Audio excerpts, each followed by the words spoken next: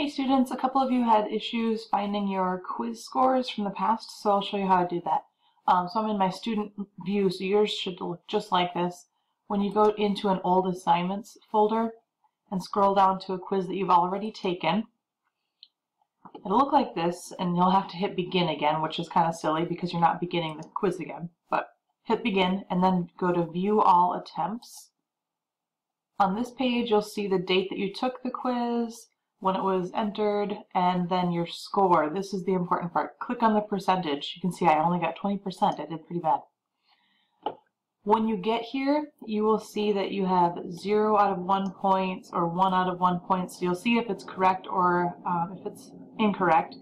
You won't see the answer choices. You'll only see the answer that you selected. So the downside here is that if you don't know what's true of the chordae tendineae, you don't have the correct answers shown to you, but you can look up what a chordae tendineae is and focus on that question if you got it wrong. So hopefully this is helpful. I know sometimes it's not if you don't have the selected answer choices, but if you're having trouble finding this, this could be a useful tool for studying for the final. All right, thanks.